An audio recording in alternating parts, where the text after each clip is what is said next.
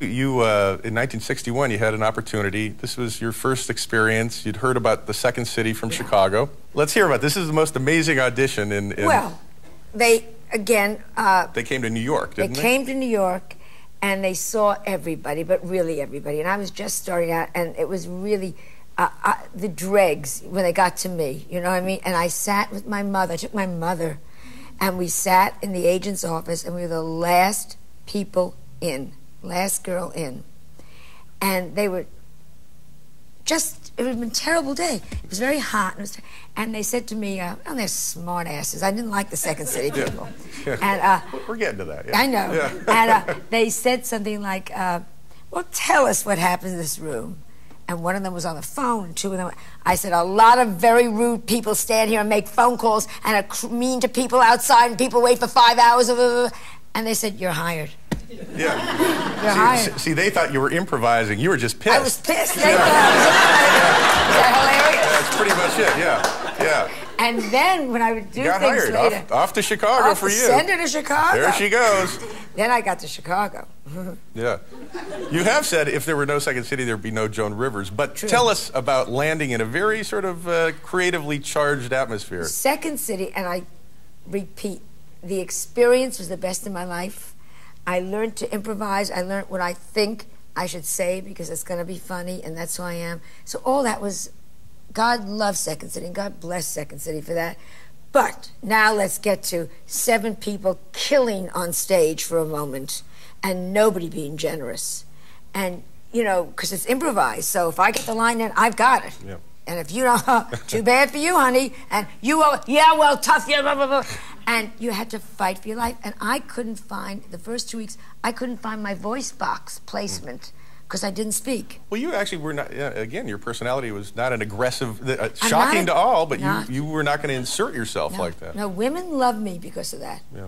Women will leave me, if they're going out of town for 3 years, they'll say, Joan, you stay with my husband. Because they know nothing will happen. I'm not Some of your Chicago work remains classically remembered. I know the great one, which I know you don't want to hear about. I do. There was one was called Model and Taylor, which was a great piece. Let's talk about that. You did that with Anthony Holland. The best. Yeah. Friend of mine forever. And this is, we should talk a little bit about this sketch because you were the model, I was the model, and he was the guy fixing the hem, and we were just talking, and I just did a turn.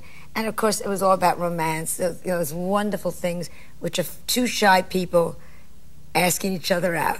It's a beautiful piece. And it was a great piece. I loved it. And we got great reviews, and he was an exquisite actor. He, well, it was his idea, wasn't it? He saw some He saw an ad in Vogue of a model being pinned by a tailor, and he ripped it out, and he said to me, let's do this. And I love those pieces where 2 weird people get together. It's a beautiful pirouette you do the whole time as this is going on. Wearing a black Jack's dress, is that right? Yeah. They bought me 1 dress at Second City. Well, they splurged there. 1.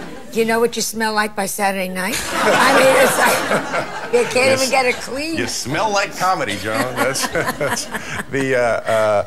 But there was a hint of your future material in there because she is having a hard time getting a guy, finding her man, and she says to him at one point, it's husband hunting really, that her name is Rita.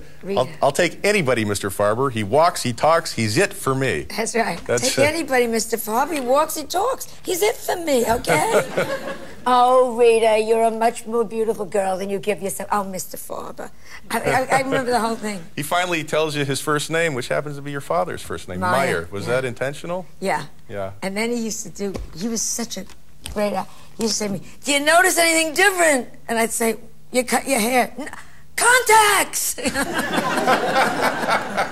was just... That's part of the bit, isn't it? Yeah, he was so great. Yeah, that's terrific. But you learn to be self-reliant there, really. Yeah, and you learn to truly, what you thought was going to work, give it a shot. Yeah, you could make bright people laugh at the Second City, right? You could only bright people came in. Yeah.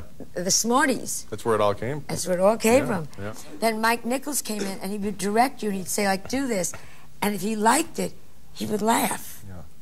And suddenly you'd be there, and you'd hear Mike laughing out in the audience, and you'd go, oh, that's good. So then you'd go to the next level, and you hear Mike laugh a little more. Then you try it a little more. And then when you didn't hear Mike laugh anymore, you knew we've hit the level. But it was such a positive way of telling someone that's good. Bring it out.